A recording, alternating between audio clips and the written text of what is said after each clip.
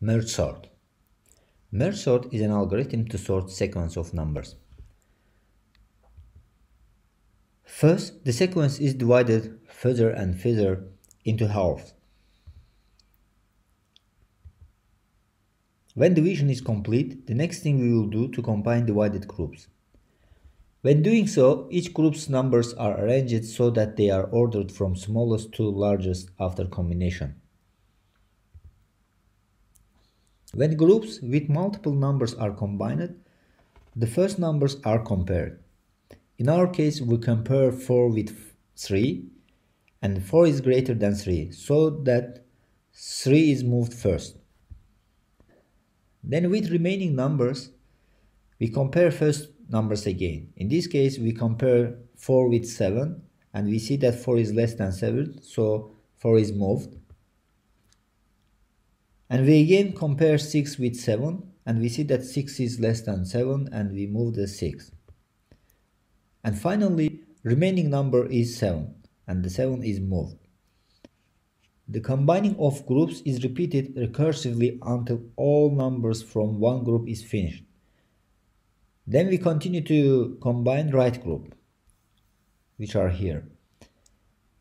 In this case, we compare 1 with 2, and 1 is smaller, so it's moved first.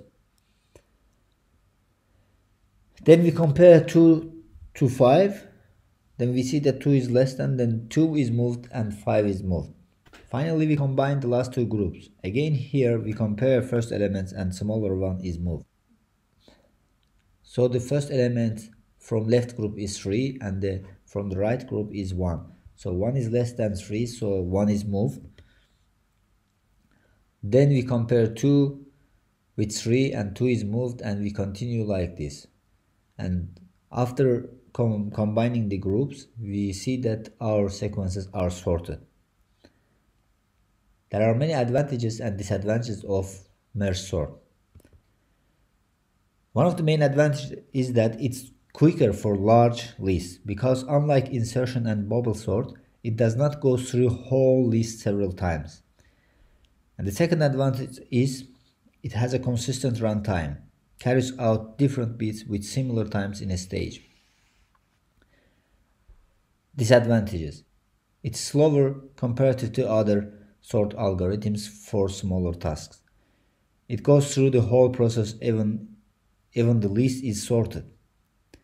Uses more memory space to store sub-elements of the initial split list.